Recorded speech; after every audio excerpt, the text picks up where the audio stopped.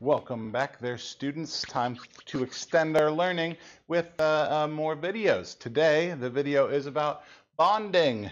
That's right. James bonding. Come on, that's got to be worth something. So basically, bonds in a nutshell. Anytime you have a bond, and make sure you're filling in your notes while we go here. Anytime you have two or more atoms together, that's going to be a bond. So anytime you're connecting two or more atoms together, that would be a bond. But effectively, a bond is an interaction between the outermost electrons of the cloud. There's your next two blanks, interaction and then electron. Bonds are represented by drawing a stick or a line. For example, if I was going to bond a carbon to another carbon, I would draw a little line between them. That line represents a bond between two carbon atoms. You do not need to include all the numbers that go along with the symbol when we're showing the bonds because, well, the bond doing will be enough work as it is. Notice I said valence electrons, and that's our next blank. The valence electrons are the electrons found in the outermost shell or outermost orbital. So the outer orbital or outer shell of an atom, that's where we find the valence electrons. These electrons are important because it's going to determine how an element will interact with other elements. Depending on how many valence electrons and where those valence electrons are, how far out from the nucleus they are, is going to sort of affect how elements will interact. So we need to really understand these valence electrons so we can understand bonding, so we can understand their interactions, so we can understand chemistry and chemical reactions. Also going to determine what kind of charge there's going to be. So we can determine how an element will ionize, what charges it will have based on its valence electrons as well. So for those of you wondering, like, why do we even care about the valence electrons? Well, this is why. We can tell a lot of things from our valence electrons. Before we get too crazy here, remember the valence electrons are in the outermost shell. So on this Bohr model, which you'll notice is not lithium, not at all, but on this Bohr model right here we have 1, 2 valence electrons. We have a total of 1, 2, 3, 4, 5, 6, 7, 8, 9, 10, 11, 12 electrons total, but we only have 1, 2 valence electrons. Now, in the box in your notes right there, you're going to draw the Bohr model for lithium. Now, you've already done this, just a plain old regular lithium, not a weird isotope, not a weird ion. Just draw a Bohr model of lithium and label those valence electrons. When you're done with that, you need to raise your hand and show real-life Patterson while he's stalking the class.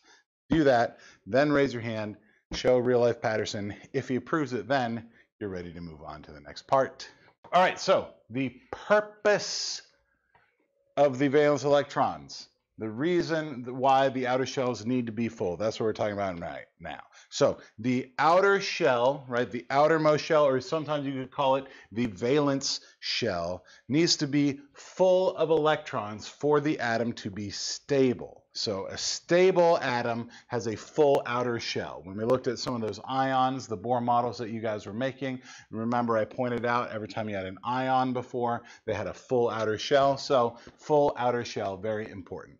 Outer shell will be full if it has 8 electrons in it. This is actually called the octet rule. So it says the octet rule states that the outer shell or outer orbital of an atom will be full if it has 8 electrons. Now, usually it's 8 because most of the elements that we look at, we're going to be looking at ones that have 2, maybe 3 shells. And those both, right? The first one takes 2, second one takes 8, third one takes also 8.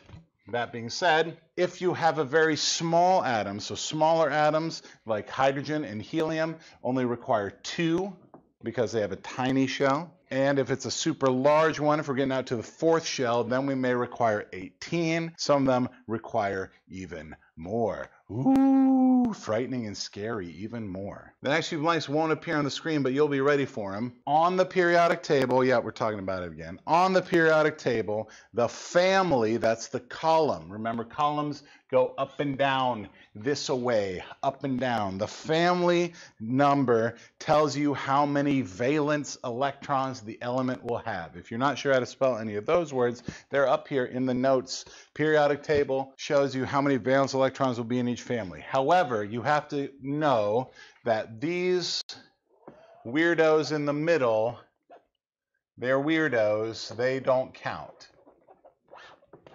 They're weirdos. They're called the transition elements, and they do weird stuff, and pretty much you have to memorize them on an element by element basis or draw out the Bohr model to figure out how many valence electrons there are. Like we did with lithium, right? You start in the middle, you had 2, then when you moved out, you just had that one little valence electron over there. Speaking of lithium, look at what family it's in. Here's my friend and yours, lithium. You'll notice it is in the first family, and that is because the very first family, all of these elements have 1 valence electron. Hydrogen, 1 valence electron. Lithium, 1 valence electron. Sodium, 1 valence electron. Potassium, 1 valence electron. You guys see how this works? If it's in family 1, has one valence electron.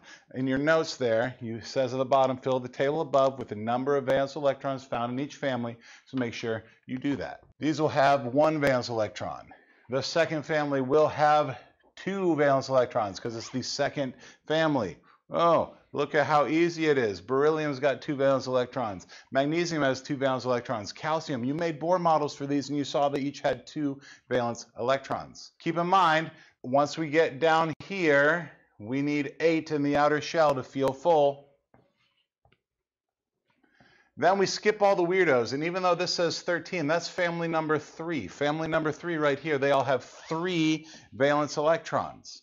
Family number 4, they all have 4 valence electrons. I'll bet you can see where we're going with this. This one, column number 15, that's family number 5, and they have 5 valence electrons. Family number 6 right here, these all have 6 valence electrons. That's right, oxygen has 6 valence electrons.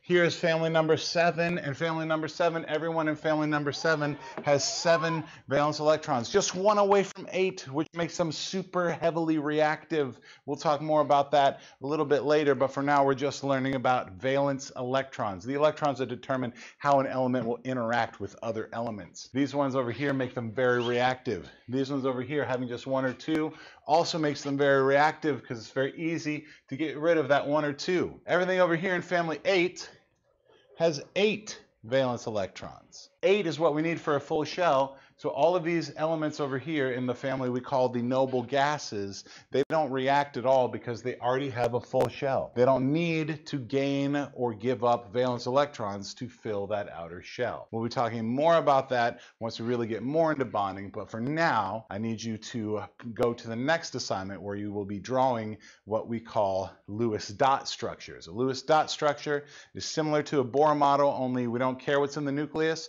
and we only care about the valence electrons. So you're going to show me the Lewis dot structure, use your periodic table, use the family position to help you determine which elements have what number of valence electrons. Good. Thanks for watching.